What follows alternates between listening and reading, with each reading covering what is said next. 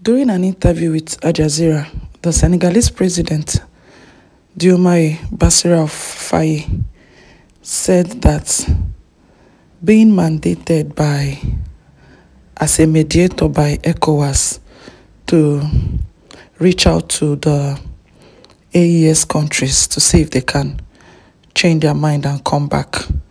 So he said here, when he was asked how far he has gone, he said he has a plan, but that the thing there is that a solution to resolve the crisis between the AES and ECOWAS, that there is a deadline which elapses January, but that the withdrawal of the three countries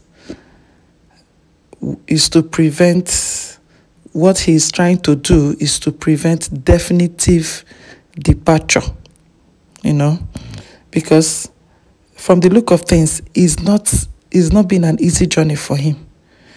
So what he's trying to say is that he would accept the outcome of the negotiation, that it is positive, whether positive or negative, that he would respect the sovereignty and the choices of each country in relation to the partners with which it intends to deal with whatever the area of cooperation they have freely chosen, because Senegal also choose the countries with which it cooperates, and no one will impose on it the countries with which it will. So he hammered on the fact that even if they don't decide to come back, that it will not be imposed on them. So this is what he's trying to say, that he's going to take whatever result it is, whether positive or negative, and the deadline is January.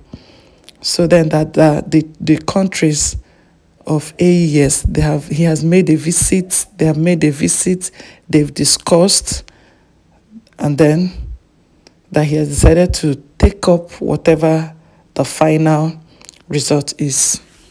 Yes, I like the part where he said every country have the right to decide who to cooperate with. Every country have their sovereignty.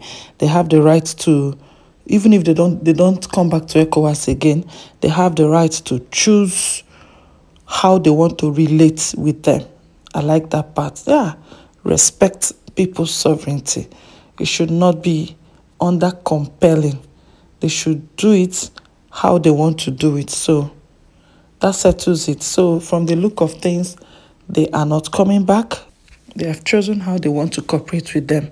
Last time we all saw the Nigerian Army Defense Chief was with the Niger.